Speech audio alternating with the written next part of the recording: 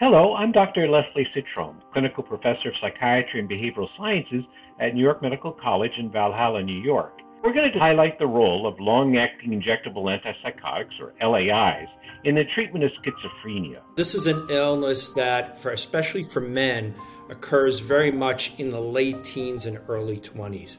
The ideal time to intervene is when a person first starts having their symptoms, because at that time, they have so much they could potentially lose. Antipsychotics on an ongoing basis is really the treatment of choice and really maintains that kind of stability.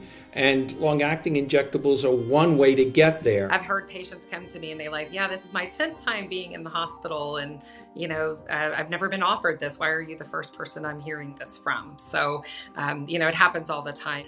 Sometimes I get pushback from clinicians saying, I don't know if this is a medicine that will work for someone. So I'd like to give them a trial of the oral medicine. And I ask them, well, how long are you going to give this medicine? Well, I'm going to give a month's worth.